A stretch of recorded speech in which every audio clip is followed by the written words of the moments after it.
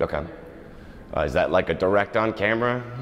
Yeah. Hi, my name is Michael Ruple. I'm director here at Booth Gallery, and welcome to What do you want me to say? I'm the director at Booth Gallery. Welcome to Horacio's exhibition Polarities, something like that? Okay.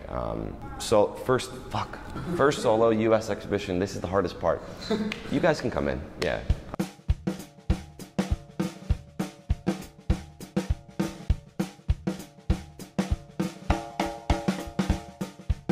You know, I do really like Horacio's work. It was one of those things that, you know, you can really see a certain level of very mature paint handling and, you know, conceptual ideas. And then obviously the back of each and every single canvas is like, has drawing and writing, and, you know, there's really a lot to get into.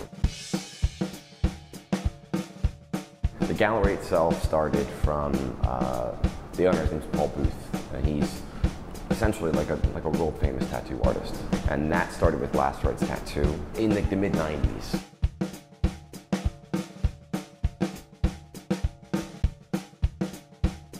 What I really like about Horacio's work is that in the contemporary representational painting sort of genre, which I would say Horacio falls into, it's really refreshing because a lot of the times it seems that a lot of the work within this genre is really kind of classical, conservative, you know, where this is really taking it it's really taking the work in a whole new direction.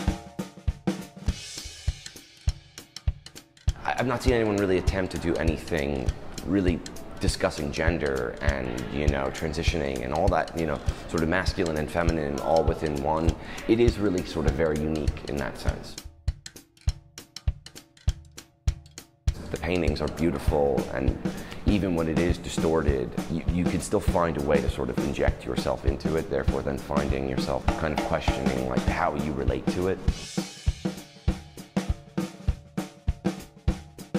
Whenever you look at a piece of artwork, especially if it falls within the category of something representational, I think you always sort of find a way to insert yourself into it, and therefore it begs the question to sort of, how do I engage with this? How do I interact with it? Does art have to? No, but I think inevitably it just does, especially when you're dealing with like the human condition and form and the figure and all kinds of things like that.